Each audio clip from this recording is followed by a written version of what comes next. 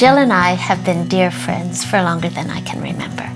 And we've brought our children up together, and that was really one of the most special things. She used to go play outside with us, teach us to ride bikes. She was my soccer coach one year. We went on vacations together. It was a good upbringing. Skiing, swimming, soccer. Jill loved soccer, so she did all those things. And that was all taken away from her.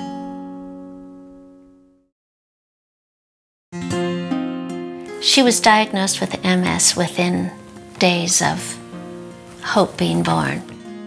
She told us about it, and it was basically kind of, you know, don't worry about it, I'll be fine. I think that Jill thought in her mind, and that's probably what kept her going, was that, well, this isn't going to last.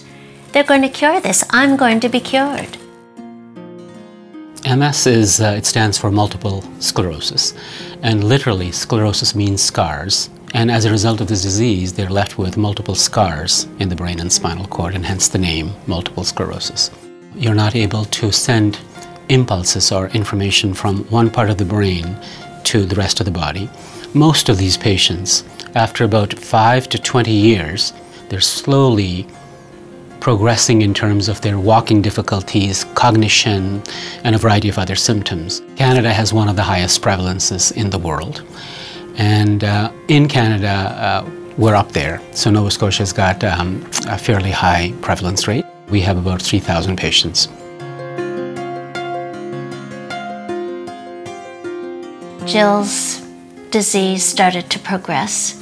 First, she started to limp, fell down a lot. She got a cane. Then she eventually moved into a walker. I remember her using like us as canes and just sort of leaning on our shoulders and things. When you start losing out on, you know, it's walking, then it's standing, then it gets to a point where it's scary, it's debilitating. It's so close to home. And I'm always struck with the thought that, how could this have happened? We don't know the exact cause of MS, and which is why we don't have a cure. The purpose of research is to better understand this disease. We have a number of neuroscientists at Dalhousie University with the basic science know-how, a population-based clinic and database, and we have the 3 Tesla MRI scanner.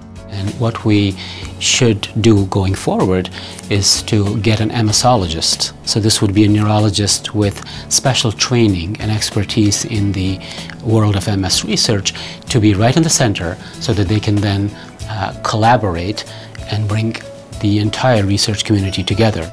So this is where our fund comes into play, and it is called Gillian's Hope. Anybody can donate through the Dalhousie Medical Research Foundation, and this money will go towards the paid position as a full-time position for this MSologist. This money raised here in Nova Scotia will be used for research within Nova Scotia, and that's a big bonus.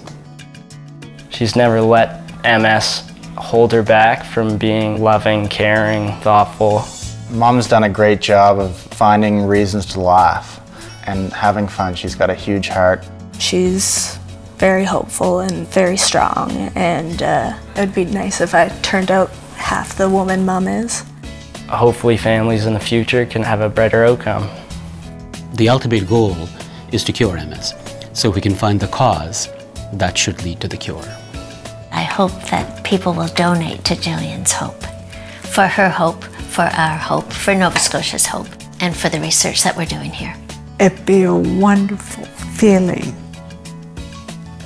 to know that you gave to such a good cause.